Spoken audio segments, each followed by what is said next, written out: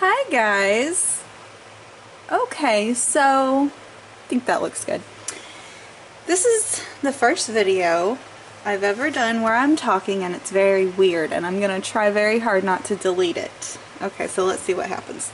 So I'm just gonna be straining my Floetrol and showing you how I do that, because that's a very important step and I didn't start doing it until recently, and it has helped a lot. So first of all, I use Floetrol. This is what I mix all of my paint with to make it fluid, and it's all I've really ever used, but it can be really lumpy, so it's good to strain it. These are the strainers that I use. I'm sure you can find them online, but my boyfriend gets them from the paint store. I haven't ever bought them. He buys all of them, but this is them.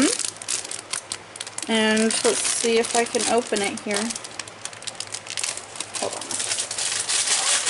Okay.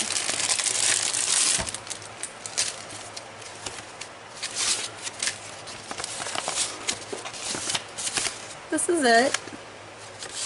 There's like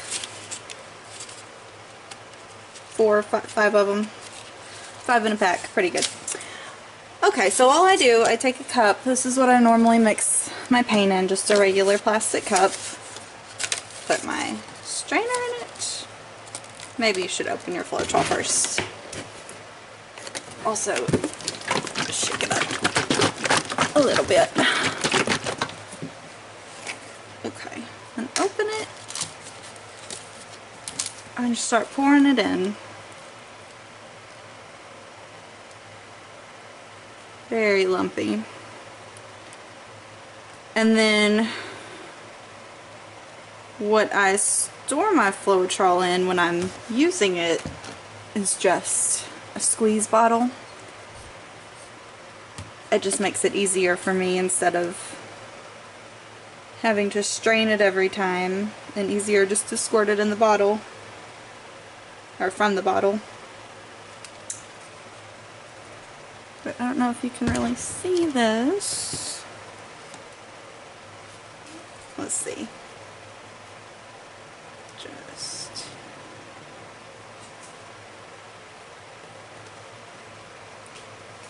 very exciting process. And then I'll take a little popsicle stick and do this and get the clumps out of the way. Oh. And it's good to go ahead and have a paper towel somewhere near.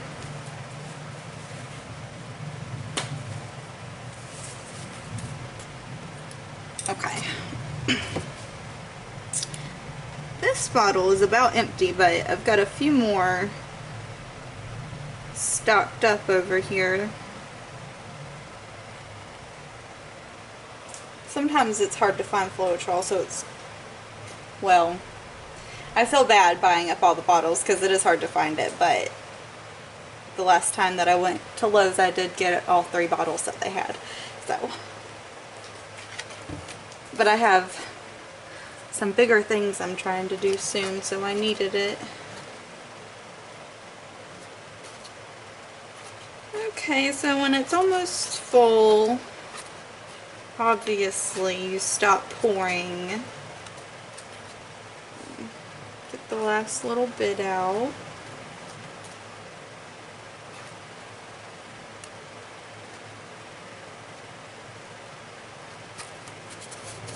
And the clumps. And all the goop. Okay, and I'll set it over here. Oh, you know, I do like to strain what's left in my little squeeze bottles too, because it can sit and get clumpy, and just because the Floetrol is latex based, it will get that way if it sits. So, go with that.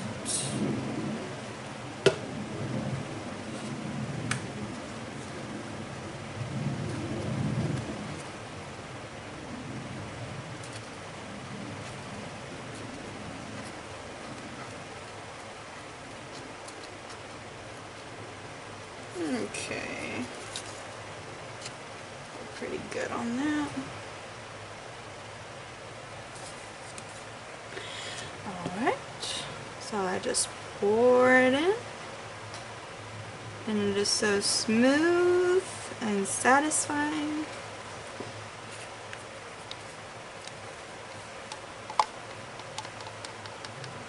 Okay.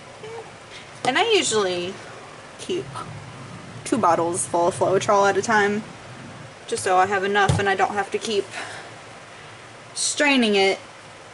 It's about every few days I have to strain it, but that's okay because it, like I said, if it sits around it likes to get clumpy, so that's really not too much of an issue. But so basically just repeat that process over and over again until you're done. I plan on doing a lot more tutorial videos where I talk and kind of walk you through what I'm doing. And yeah, I hope you like them. I hope they are helpful. So let me know if this helped, and please subscribe to my channel. Thank you. Okay, bye.